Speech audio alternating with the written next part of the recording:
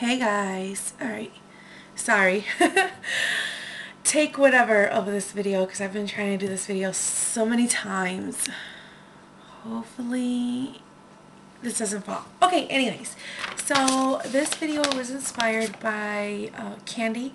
She's on YouTube, she's Lopez Journey, and on Facebook she's Lopez Journey to Conceive. Let me see. I got her one of these tabs on. Yeah, Lopez Journey to Conceive on Facebook. So you might know her here on YouTube. I'll put a link to her channel down below so you guys can subscribe to her.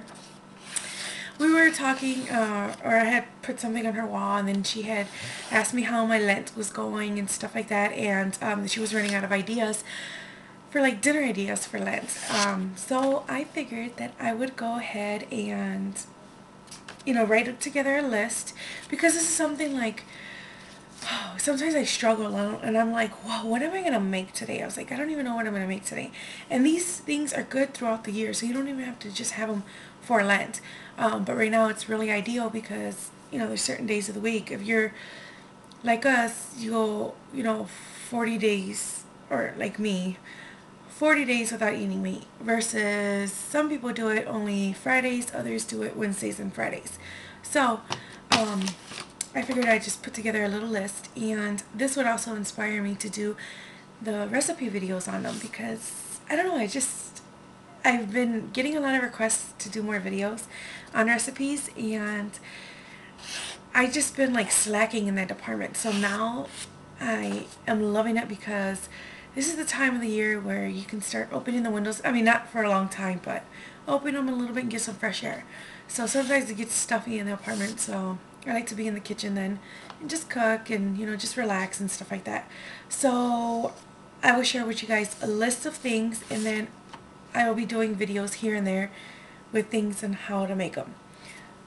So some of the things, and this is in no particular order, I just started writing things down, and then like once I wrote one thing, another thing came to mind. So anyways, so the first one is ceviche. A lot of people have different interpretations of ceviche, and you guys will see my interpretation or our interpretation. Some people think it's completely raw fish.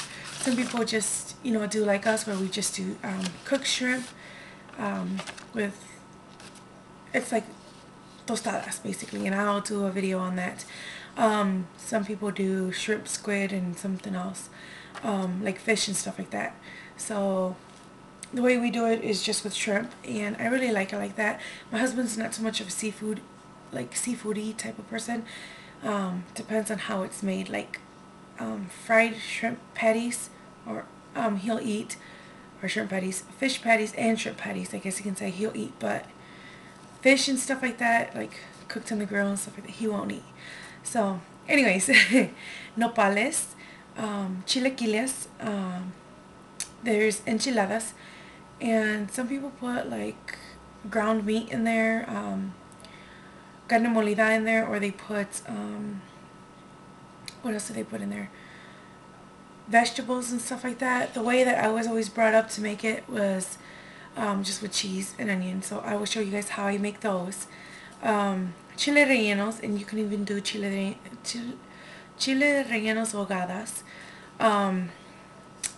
Spaghetti verde, which my sister-in-law gave me that recipe, so I love that recipe. Now I always mispronounce this, and I guess I can wait to the end to say this one. Okay, anyways, quesadillas de casa. I say de casa. Just basically you make your, I'll go through it. Everything's from scratch basically, and it's still simple to make. Sopa de tortas de camarón. Again, that's like tortas de camarón, like shrimp patties. So frijoles. Everybody pretty much knows how to make frijoles, but I want to do black beans. My husband likes them. We don't really eat them that much, but I need to get back into them because it has a lot of iron, and I really need to bring my iron up. Calabazas. I want to say I did a recipe video on them, and I'll look. And if I have, I will, whatever recipe videos I have, I will put them in a like playlist, so you guys can go through and see, trying to conceive, you know, videos, these videos and that video, so you guys can kind of see how they all work out, and you guys can just go to that. Huevos rancheros, and sopas, like sopas, like conchitas, fideo, all that stuff. Rice, I've been asked about to do rice, so I'm going to do that. Also, this last one, it's really hard to pronounce for me sometimes, but it's, I wrote out how I pronounce it. Guacamayas. So, guacamayas. See, I can't even pronounce it. And that is known, like, this comes from León, Guanajuato. My husband's from Guanajuato. He's from Silao, Guanajuato. So this comes from that region in Mexico, and it is so yummy. The first time that we ever had it was when my brother-in-law was living with us, the one that passed away, when he was still living with us before we left to Texas. My husband and him just went to the store one day. We just went and bought some random things, and I'm like, they come back, and I'm like, this doesn't even look appealing to me. Like, I don't know. I was just like, are you serious? That's what we're going to eat for dinner? It's not even hot. But you know what? This is even good on a summer day. So they made it together, and then after that, I learned how to make it when I was in Mexico. They really didn't know how to make it. They just put things together. And then when I went to Mexico, my mother-in-law showed me an easier way to do it. So I will show you guys how to do that, 'cause I love it. Another thing really quick, because this is take something of this video, so hopefully I didn't show this to you guys already. But I think you guys remember this. Back when we moved to the apartment upstairs, when was it a year ago already? My cousin left behind one of these. It's like a fridge magnet, and it has papers in here, and it goes Monday through or Sunday through Saturday, and then it has like slats here, and you can kind of like plan out your recipe or your menu plan. So that's what I was going to start doing again, because as you see here, I was doing it for a while, and then I got lazy. Like, I would just make whatever whenever. I was tired of just going off of a menu. So hopefully I can get back on track. That way we're not spending too much money at the store buying a whole bunch of stuff, because, you know, and not be able to use it right away, or use it for different things, and we don't even use it to its full advantage. Like with tomatoes, when they're on sale. If they're on sale and I see, hey, I just bought a bunch of tomatoes and I don't have a menu planned out, I could plan out like days with sopas and days with rice and days with caldos and stuff like that, so that way I can use those tomatoes. So those are perfect dinners. So anyways, basically the way that I set it up was, what was it, breakfast, lunch, and then it was like a snack type of thing, or whatever. If we were still hungry, here's something that we can use, and dinner. So I really liked it a lot. And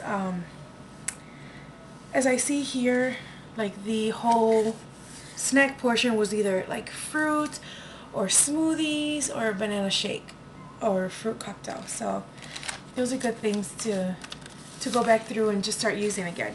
So what I'm going to do is, I don't know how I'm going to do this yet, if I'm going to plan it out and then just do the recipe videos, or just do the recipe videos and then kind of plug them in here and there.